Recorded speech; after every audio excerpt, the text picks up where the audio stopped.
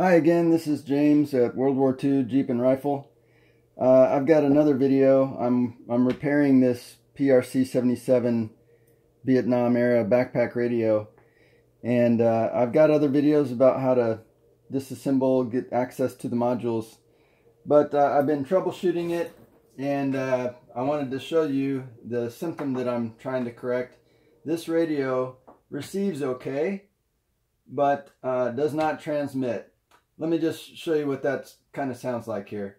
So I've got the bushwhip antenna connected, the battery connected, and I have another radio over there. So I'm going to turn this one on.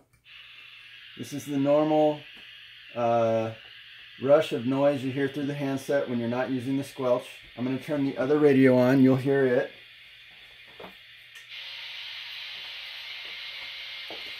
Okay, now when I transmit from the bad radio,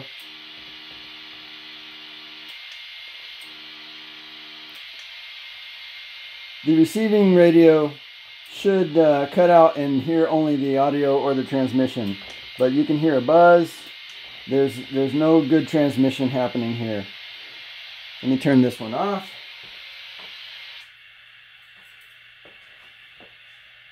Okay, through process of elimination, I've done some testing with the GRM55 test set, and I've also started replacing some suspect modules to try to identify which module's bad.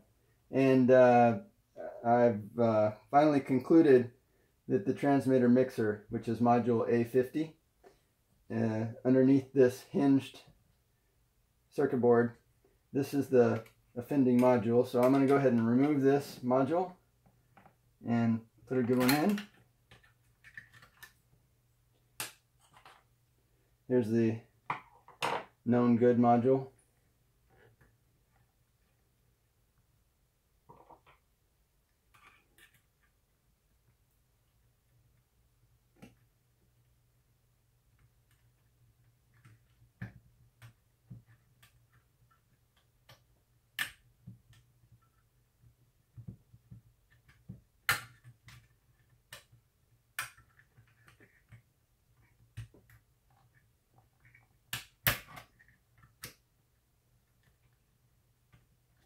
Okay, a little tricky known good module in.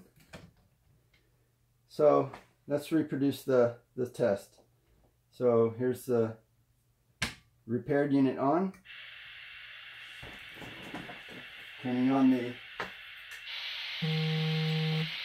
known good unit.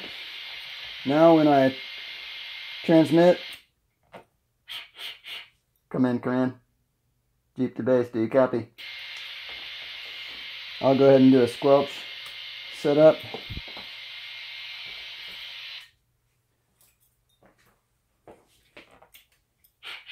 Do you copy? Do you copy? I got a good copy. So I can hear myself transmitting in the other radio set in squelch mode as well. So that's just a quick demonstration of troubleshooting to identify suspicious modules, replacing the module with a good one, and getting one of these old radios back up and running. Hope you enjoyed it. I'll talk to you next time.